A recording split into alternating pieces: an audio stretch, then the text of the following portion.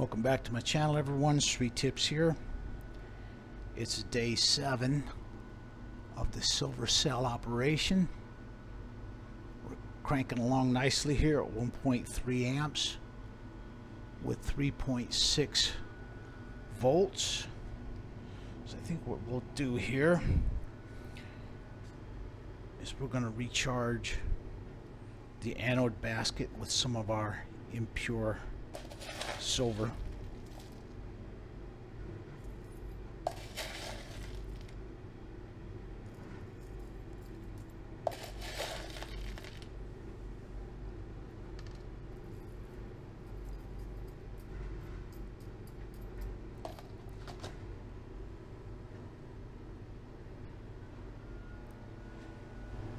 Now let's take a look down inside the silver cell and look at our crystal growth in here. Oh yeah, look at all them beautiful silver crystals. High purity silver grown in an electrolytic silver cell.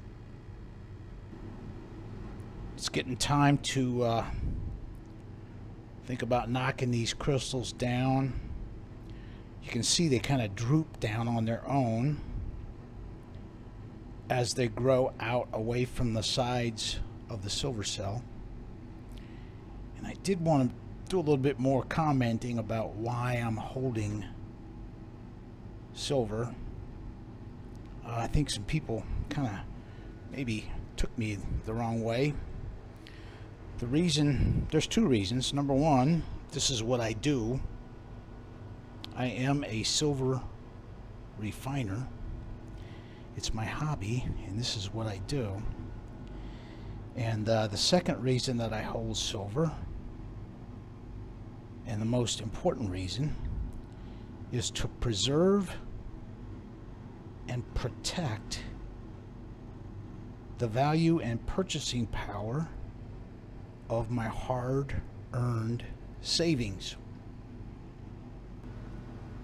I'm not hoping and waiting for a great rise in price of silver so that I can resell it and make a huge profit, although that could happen, but that's not why I'm into it.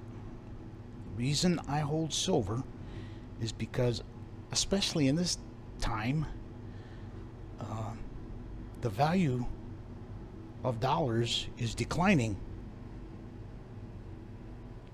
but silver and other precious metals are rising. So rather than hold my savings in a stack of paper dollars, I prefer, now this is me, I prefer to hold my savings stacked up in silver. I like to carry this around in my wallet, and whenever these kinds of discussions come up, I like to pull this out and I throw it up on the counter, and I ask the person I'm speaking with, how much gasoline do you think that will buy? Back in 1964, a gallon of gasoline cost roughly 25 cents. Remember this little sign right here? You don't see it anymore. The person buying the gasoline would pull a quarter out of their pocket, one like this. And this is a 1964 minted United States 90% silver coin. Our coins used to be 90% silver. And that's what we use to buy a gallon of gasoline.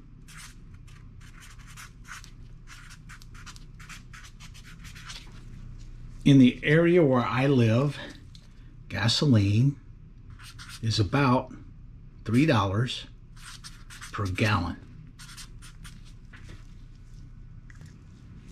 Here's a picture of the App Store And what I have is an app called PCGS Coinflation. It's free, and I have it on my phone. And what this allows me to do is, this is a United States minted silver quarter dated 1964, and I can go on here and I can search for my coin and find out what the value of a Washington quarter is. They were minted between 1932 and 1964. I have one quarter, so I press the calculate button, and we see here that a single quarter, this quarter right here, priced in silver, is worth $4.20. So if we take the value of our quarter, because it's 90% silver, divide it by the price of gas, $3 per gallon. Let's see, we got 4.2 divided by 3 equals 1.4. What that means is that this silver quarter, the value of the silver in it, will buy 1.4 gallons of gasoline. I'd have to convert my silver quarter to paper dollars, because the gas station will not give you, they'll only give you 25 cents worth of gas for this quarter. So I'd have to sell this quarter for $4.20, and then I could take my $4.20 in paper money and go buy 1.4 gallons of gasoline.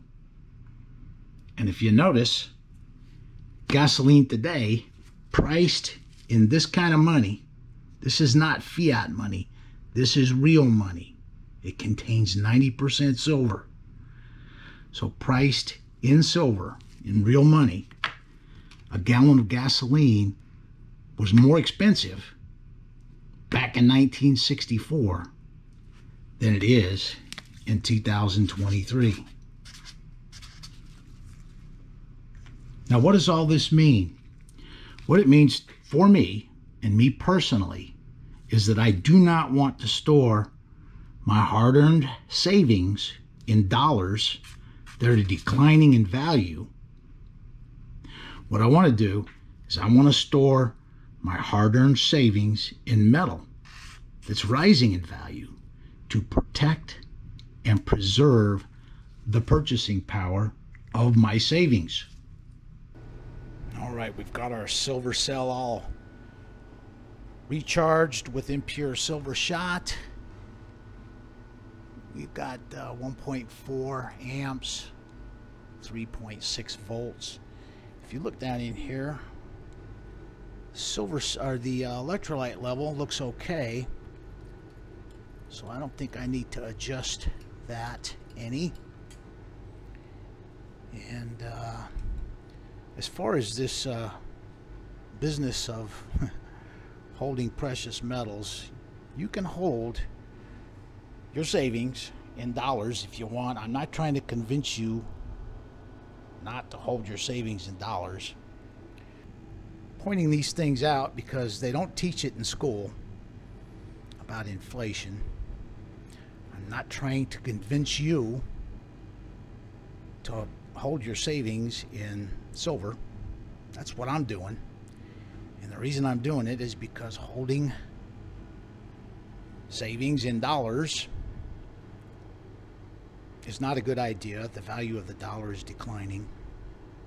If you want to hold your savings in dollars, then that is perfectly okay, as long as you're willing to accept the fact that it will be worth less next year at this time. This will conclude the video. Thank you for watching.